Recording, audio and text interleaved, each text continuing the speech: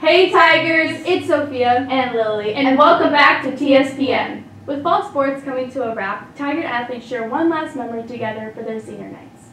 With friends and family showing up to support them, they spent one last night together reminiscing on their times here at Tigard.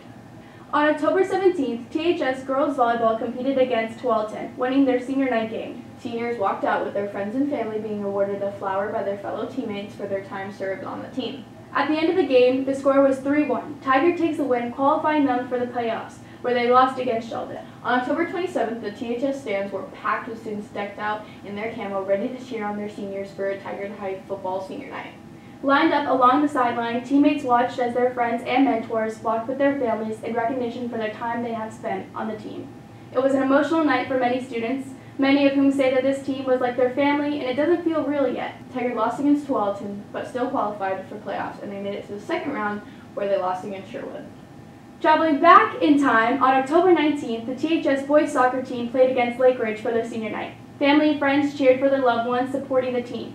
The seniors walked out with their family members and friends, walking on the field one last time. Tigard lost to Lake Ridge, concluding their time on the THS boys varsity soccer team. The THS girls soccer senior night was on October 17th, where they played against Oregon City. Students decked out in black to show their support for their fellow friends and watched as they took the win against Oregon City 2-0, and the seniors walked out in front of their friends and family being awarded posters and flowers from their loved ones. The girls team moved on to the playoffs where they lost round 1 against Westview, concluding their senior season. Both the boys and girls cross-country team joined together on October 11th in the Tigard High Library to commemorate their seniors, and they called it their senior send-off.